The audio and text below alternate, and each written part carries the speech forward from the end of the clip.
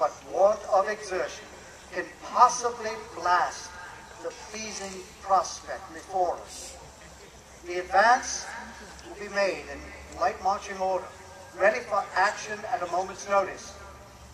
If the enemy should be tempted to meet the army upon the march, His Excellency enjoins the troops by general order to place their principal reliance on the bayonet, that they may prove the vanity of the boast which the British make of their particular prowess in deciding battles with that weapon.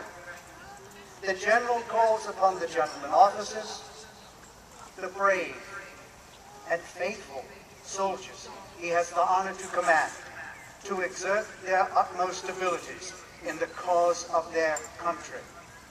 By order of the commander. Sir. Thank you, General Ham.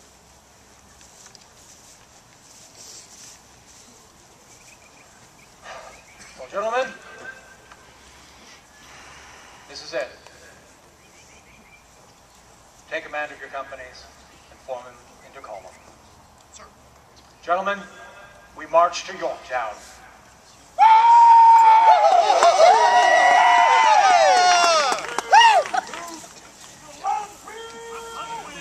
Général? Make way for General Washington.